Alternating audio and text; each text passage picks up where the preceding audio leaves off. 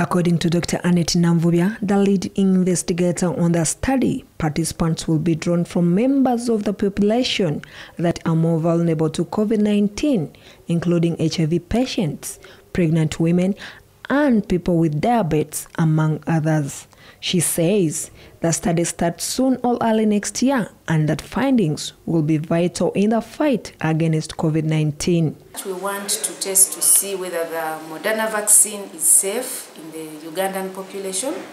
We also want to know whether it prevents the Ugandan population from acquiring the various variants of COVID-19.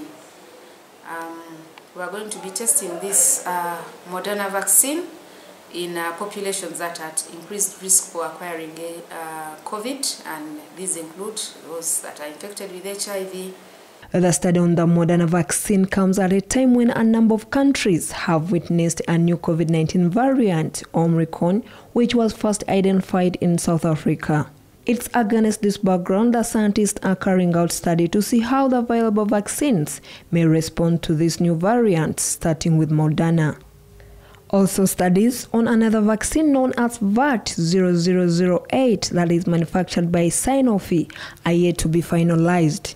The vaccine is already being used in some of African countries. We have received all the IRB approvals. Uganda National Council, the National Drug Authority have approved this product for testing. So we are expecting the product to arrive in Uganda anytime.